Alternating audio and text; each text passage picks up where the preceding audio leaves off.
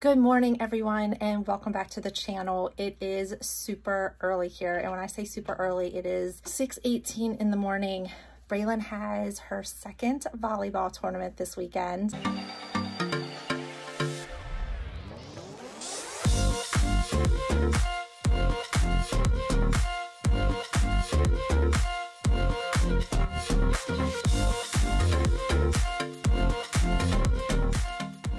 She is super excited. She couldn't get herself settled last night, so she's feeling pretty exhausted this morning. She did not go to bed until almost midnight. We have about an hour and 40-minute drive, so hopefully she can sleep on the way up there. Braelyn is doing bubble braids right now in her hair and getting her pre-wrap on. So they're wearing different jerseys than they did last time. So they are like tank tops. So it's black on black. Black on black. I have white knee pads and white arm sleeves, so it looks really good. I need to finish packing. I need to get waters and her water bottle. I'm gonna take some fruit and just some snacks and stuff to take because last time we were there from 8 a.m. till like 5 in the evening. So it ended up being a really long day. So I need to go down and get all that stuff packed up, and then we need to be out the door in 15 minutes. I'm gonna do some cut up strawberries, some cut up apples, some cut up orange slices, some new Star Wars goldfish. Braelyn is on a Nutella kick right now, so I'm packing that for her strawberries, some fruit snacks, some cheese sticks, my favorite ever popcorn chips, some sun chips. Braelyn, what do you have there? BioSteel, Gatorade, flowers. Nope, go ahead and put that in there. And then we have some muffins to eat on the way there for breakfast. Ready to rock and roll. We do need to go. We have to leave right this minute. Braelyn has her muffin already buttered and ready to go. She's gonna eat it on the way, and then you need to get some sleep.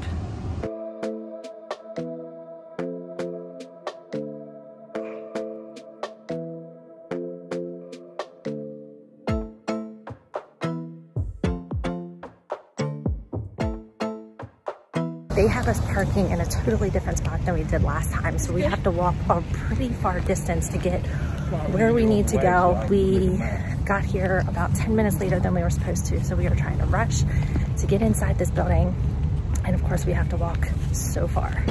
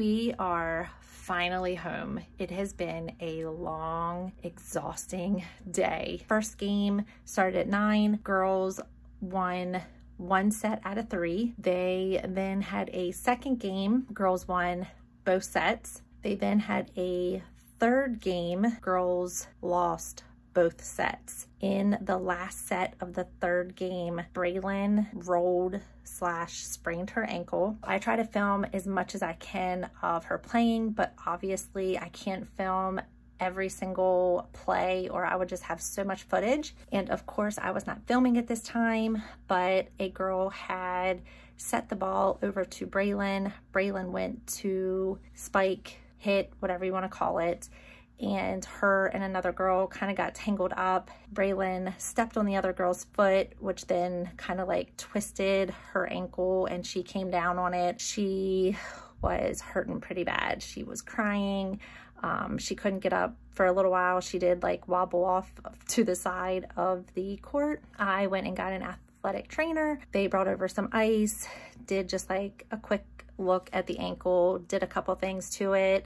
They definitely think that it's either sprained or just rolled it really bad. It's not broken or fractured or anything like that. The girls did have a fourth game that they did play. We did stick around just to cheer on her teammates, and the girls did end up winning both of those games, so that was pretty good. Braelyn is having a really hard time walking on that ankle.